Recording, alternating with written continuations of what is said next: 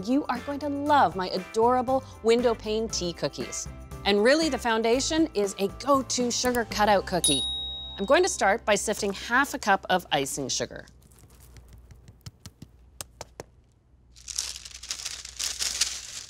And I'll add this to my 1 cup of unsalted butter that is softened and already in my bowl. In order for the cutout cookies to hold their shape, I have no added liquid, not even egg. So I don't even want to add a little bit of extract. For the flavor, the vanilla bean does the trick. Scrape that with the back of my knife, add that, and I'll beat this starting on low speed simply because of the icing sugar, and then increase the speed.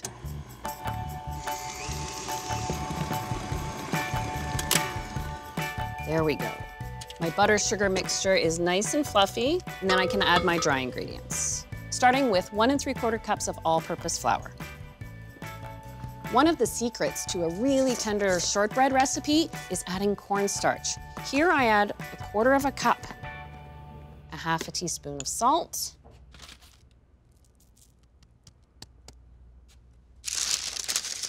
and right into my mixing bowl.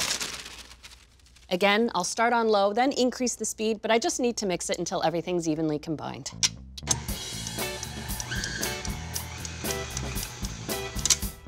There we go. Now, with that quantity of butter, this dough is too soft to roll right away. So you want to make it ahead and give it time to chill. Now, I'll divide the dough into 2 pieces and wrap each up to pop in the fridge. You want to give this a minimum of 2 hours. And I have some chilled and ready to roll. But before I do that, I want to get the window panes all ready. These cookies have a see-through center of candy, and they're easy to make because all you have to do is take a flavored clear candy. Then, give them a little crush, and then I like to take a rolling pin just to get as fine a crumb as I can. Oh, you don't have to be shy here. You can work out a few frustrations, but just watch your fingertips. And the blue.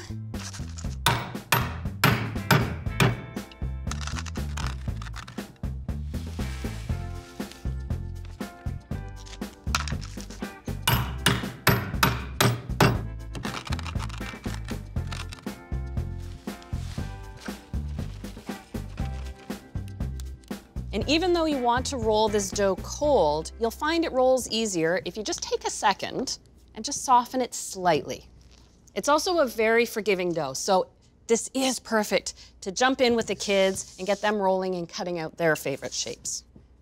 Start with short rolling motions and keep rotating the dough, that way you know it won't stick. So I'm gonna start with some flowers. And I'm also going to make my little window in the center of each.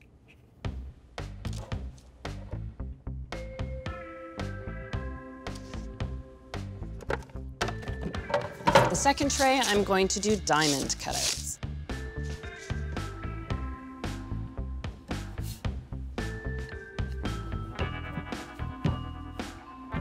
Diamond cutters.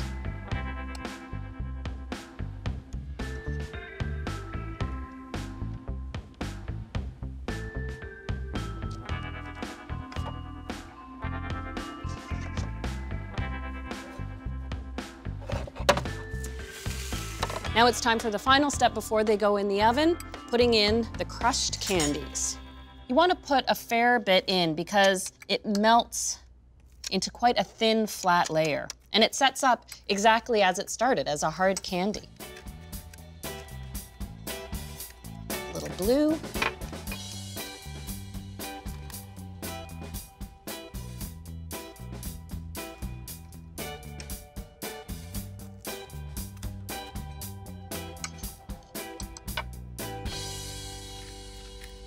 A buttery shortbread cookie like this does brown easily, so I bake it in a low temperature oven, 300 degrees, and I give them about 18 to 20 minutes. Keep an eye on them. The minute you see browning around the outside edge, it's time to pull them out. Now you can put the trays on a cooling rack, but don't try and lift the cookies off of the tray. That sugar center, until the cookie cools, will be liquid, and it won't stay in place.